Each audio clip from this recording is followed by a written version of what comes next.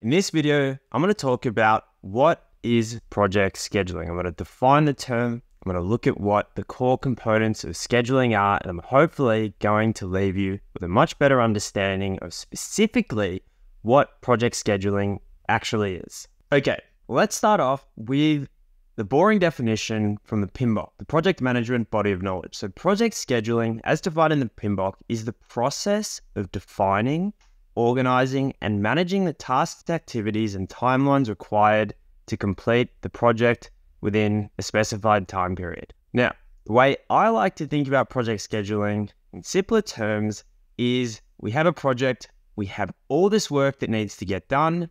How do we ensure it gets done on time? So how do we make sure all the work is done within the required time frame for the project?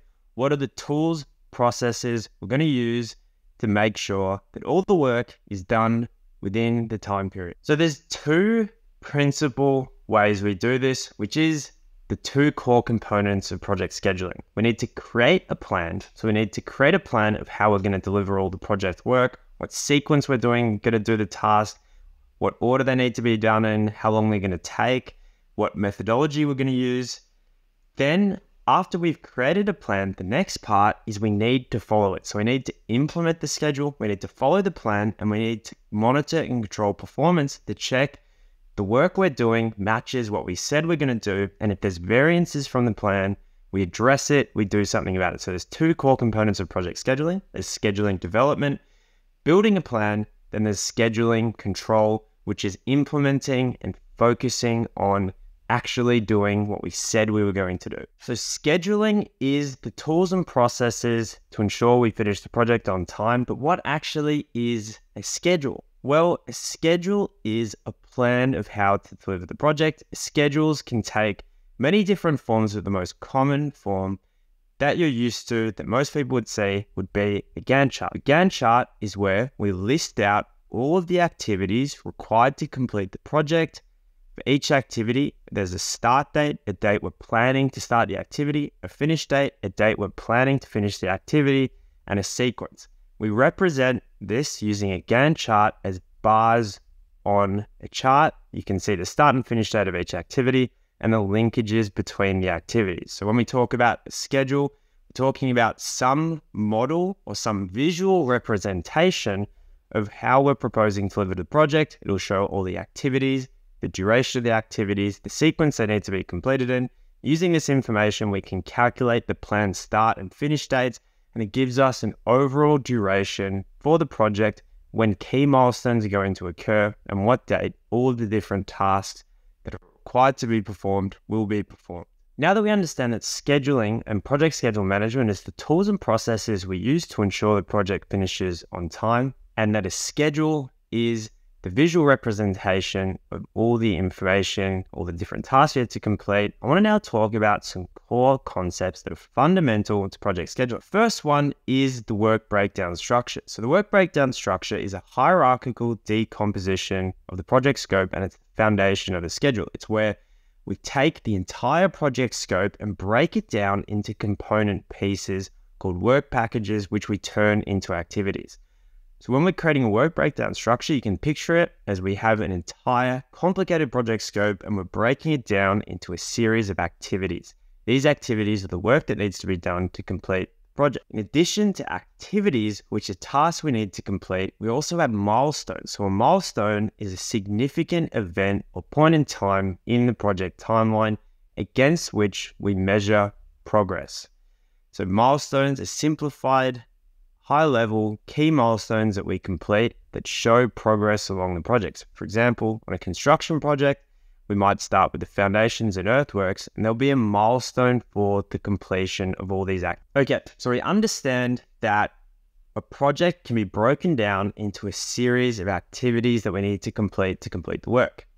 Activities then have certain attributes we need to understand. So for each activity that we need to complete the project, there'll be a dependency. So these activities will have relationships between them. These are referred to activities dependencies. To start, the concrete foundations, we need the earthworks to be complete. So the earthworks activity and the concrete foundation, these two activities have a relationship between them. The concrete foundations are dependent on the earthworks being complete.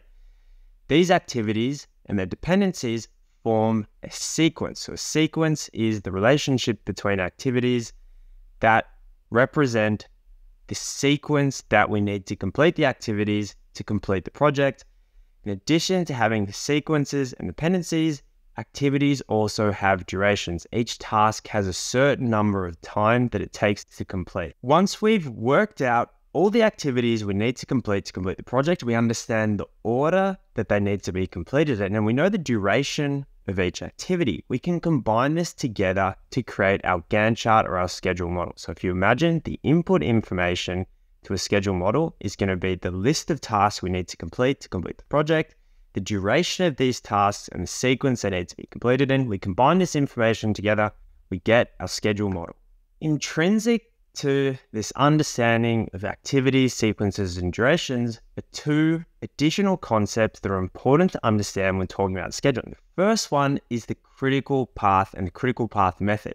So the critical path is the sequence of activities that, if delayed, delay project completion. So these are the activities that, for whatever reason, the activity gets delayed, then it's going to extend the overall duration of the project. If you imagine we're starting a new construction project and the client pushes back the access to site date, that date, every day they delay that date is likely going to delay project completion. The other concept around scheduling, which is intrinsic to every schedule, are resources. So the amount of resources we allocate to a task is going to impact the duration as well. So we also have to understand when we're building a schedule, activities have a set duration, but they have a set duration depending on the amount of resources we've allocated to a task. So if we're using more resources, in theory, the activity will be completed faster. However, that's not always the case. So we also need to understand the resources allocated to the task. Okay, the simplified takeaways.